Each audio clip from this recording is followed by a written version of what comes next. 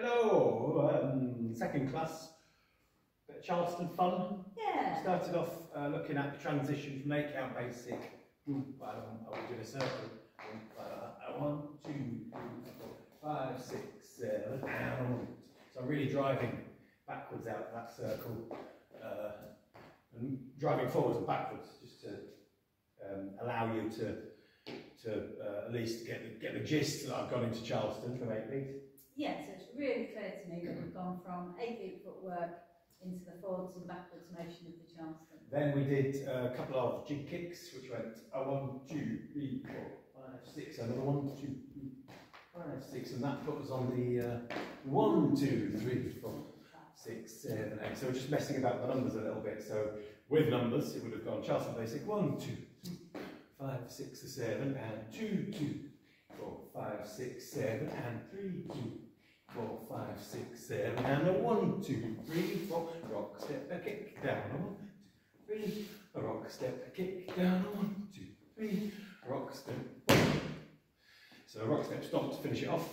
Long-legged Charleston out of that, so we went 1, 2, 4, 5, 6, 7, and 1, 2, 3, 5, 6, 7, and we mix the numbers up a little bit.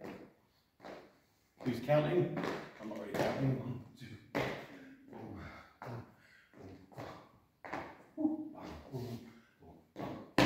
And then to finish up, we did the S turn, which went 1, 2, 3, 4, 5, 6, 1, 2, 4, 5, 6. I come forwards. 1, 2, 6, 7, 8. And that's as far as we got. But just a few little hints and tips there for the S turn. As I'm 1, 2, 3, 4, 5, 6. I've turned away from you. I'm trying to keep this hand fairly close to me. It's only because you're travelling backwards, it's pulled it away, but I'm not overextending that arm. I'm still trying to keep that connection going. You're feeling a big stretch. So as I kick down, you're rock stepping. And I keep travelling away from you, even up to the rock step, so you don't smack into me, because the alternative is to 1, 2, 3, 4, 5, 6. Oh, sorry. Is just to not get out of your way, so I need to keep travelling backwards. As in, 1, 2, 3, 4, 5, 6, 2, 3, 4, Anything to add to that?